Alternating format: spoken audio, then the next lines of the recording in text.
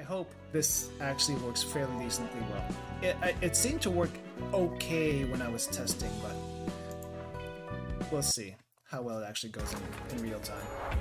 And also, I'm going to be doing one more thing. I'm going to be doing one more thing here. I'm not going to break this. I will intentionally not break this. I will, however, just try to generate some cards off the bat, but I will not break this thing. And I'll tell you why. I'll tell you why once we get there. There we go.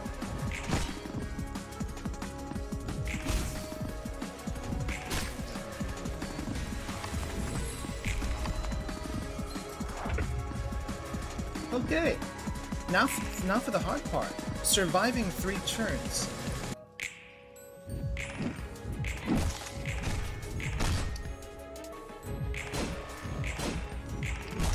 You know, that's actually working a lot better than I expected. Considering I didn't have certain key cards at the start here. Okay, who wants to be the hero? Tippereth, how about you be it? No. We'll have Ray be the hero.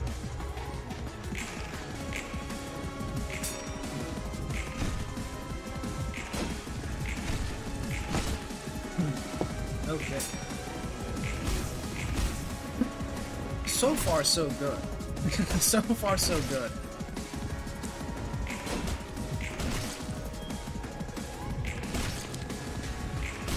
This is actually working out a lot better than I expected it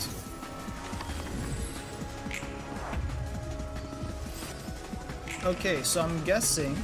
So I didn't notice this before, but this little thing over here is the thing that says who she's going to target for her attack.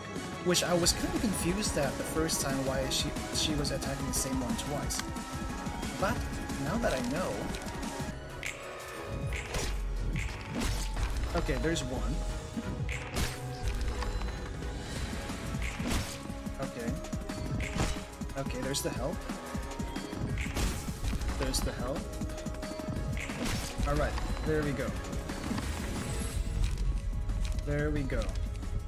This is what I was waiting for. It's fine, we're good. We're good. We're not gonna die. This is all going according to plan.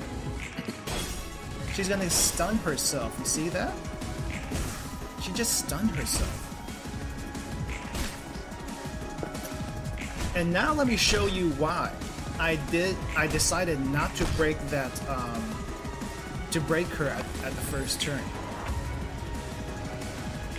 So the reason why I didn't break her at the first turn is because when she's in her normal magical growth form, you can't bring her down past 50%.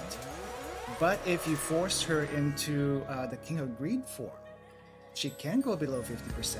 And this is where we just totally, absolutely dunk on her. Quite possibly. But 154 HP. This is where we finish her. This is the reason why I didn't break it. This is the reason why I didn't break it. Otherwise, you would have to go through a second phase, 2 phases of her, and then it would not be this easy. It would not be this easy. So we have a regular Kim deck with all the slash and dice here. The only thing with this deck is I'm not using any bleed cards because I think for the most part the bleed cards, if I'm not mistaken, a lot of the slash bleed cards. That's the thing, because Kim uses a lot of slash damage, right?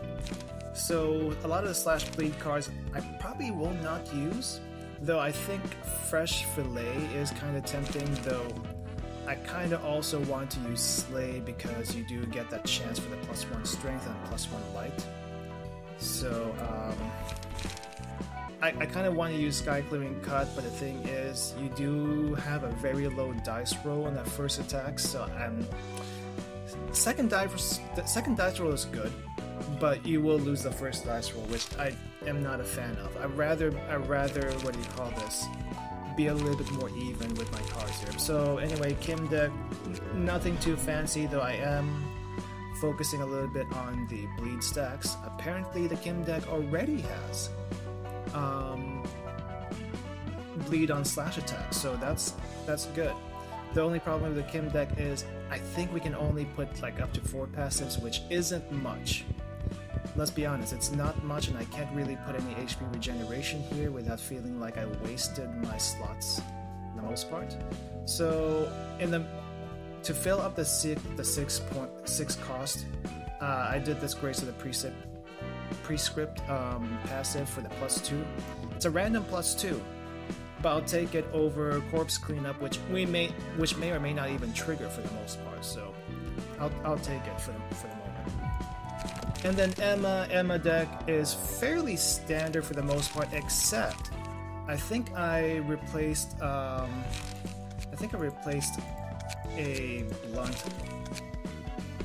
some blunt cards here. I think I replaced Creek with Trace of Fumes, which, you know, it seems to perform mostly similar. 483735, 583746, so it's a little bit better raw numbers wise for the first and third hit, but you do get a little bit of smoke in there, so if it does hit, you get smoke. So you know what, I'll take the 5% damage per smoke and see where that takes us for the most part.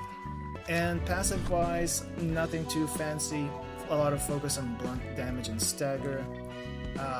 I wanted to add some bleed into here, but I couldn't find the space because I do want some HP and stagger heal from that tax. So here's where it gets a little bit interesting as far as the decks I've come up with. So here we're using Oscar's page, and I noticed that the singleton cards have a lot of Pierce in them. So pair that with the Oscar page, we have a singleton Pierce deck. And the page generation for this is actually really, really good. So we can only have 1 Overcome Crisis, but that's fine, because Will of the Prescript here has 3 draw pages. So it's like, I feel like even at a 3 cost, that's a really, really good, that's a good compromise to have. And I do have quite a bit of 3 cost cards here, because I'm for the most part, I am confident that my pages early on are not gonna get clogged up by 3 cost cards, and I won't be able to use it, and because of this 3 draw page. Now, as far as light generation is concerned, I do have Extract Fuel and Collision. The only thing with Collision is it just refunds itself back on clashes. But if I use this on one-sided, it's not going to refund it back, which, you know, I'm fine given the circumstances. The main reason, though, I want to use Oscar is so that I can fully use this paralysis card, Sweep the Backstreets. Now, I think my initial build had 2 paralysis cards, one from the cyborgs, and which had like paralysis on hit for 2 of them, but I think this might be a little bit more consistent. Maybe. Well, I think I mainly went with this one because it does have like 3 dice and it's a little bit more flexible that way. And family is here because bleed. I need a little bit more bleed stacks, so bleed. But yeah, singleton Pierce deck using Oscar. Nothing too fancy though. I do have high level acrobatics here for the +1 dice roll, and most of the usual stuff, Pierce, Stagger, and Healing for the last deck. We needed a little bit more of passive damage, and as much as I would like to keep the bleed on, I think fire burns work decently well. The only issue with this is that there's not that many 3-hit cards that are good roll-wise. Like, if you look at the options or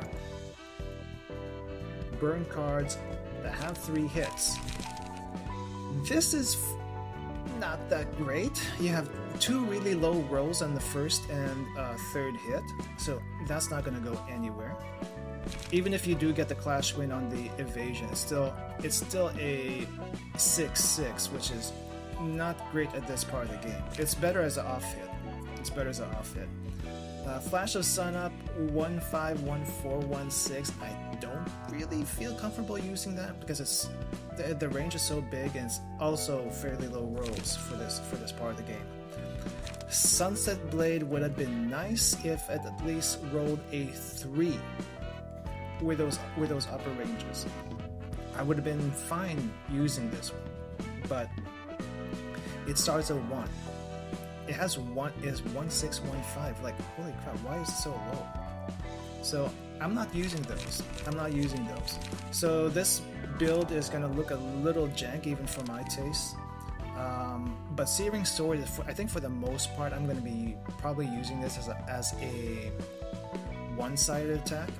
Or if I can actually if I feel like I have no choice but to counter with this, and I will counter with this. The main thing here is Feather Shield. This is mostly a defensive deck, despite all the burns I'm planning into here. And this is where Forceful Gesture is. Does it look weird to have Forceful Gesture here? Probably does. It probably does. But I need another card with a draw 1 page, and this fits the bill. Crack of Dawn does not fit the bill. It's strong, but it doesn't draw a card. And plus, Forceful Gesture does have a added benefit of the Feeble, Disarm, and Bind on hit, which, you know, it just has to hit, and we can do a one-sided for that. Anyway, that's what I'm gonna go with. I would have used Salvador also, but I think for the most part, I basically rolled Salvador's page into Philip's page. So we got all the usual burn stuff, but I also added the +1 defense die because I think it's going to help a little bit. And Calmness because I got nothing else I could put in there. I'll be honest, this was like I was out of ideas, so I just put Sans Page there. Anyway, that's what we're gonna go with, and we're gonna go ahead with King of Greed.